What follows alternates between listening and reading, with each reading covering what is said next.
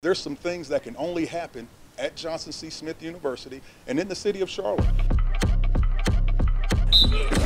Today's a really exciting day for the Carolina Panthers as we welcome the Johnson C. Smith University Golden Bulls for a special practice event here at Bank of America Stadium.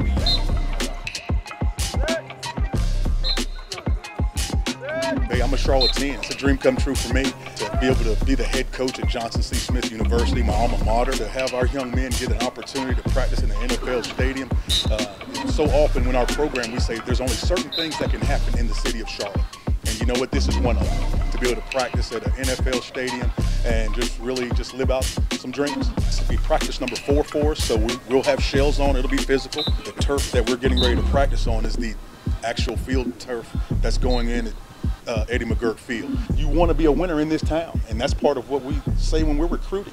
I mean, this is Johnson C. Smith University in Charlotte, and we have a lot to offer.